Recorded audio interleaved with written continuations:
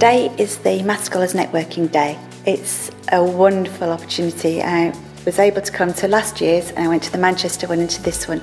Each one is slightly different because it depends on the networking that happens and how the scholars interact. And they behave differently every single time. Every group behaves differently.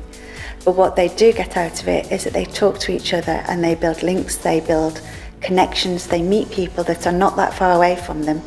So they could set up local groups to meet again, and some of them are already meeting in local areas. And the best thing about today is that networking side.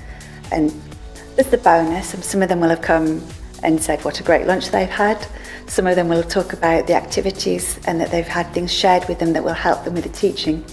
But the overriding theme is they've met other scholars, they've passed on addresses, they've had a talk about how things are going so far, and they've got a boost in confidence and they're reinvigorated in why they went into doing a PGCE in the first place.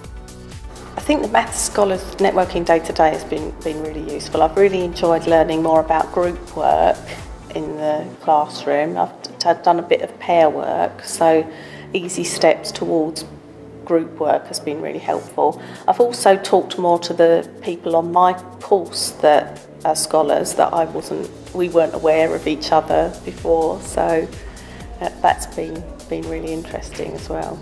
In any career, but teaching is not excluded in that, connections and social networks play a huge role.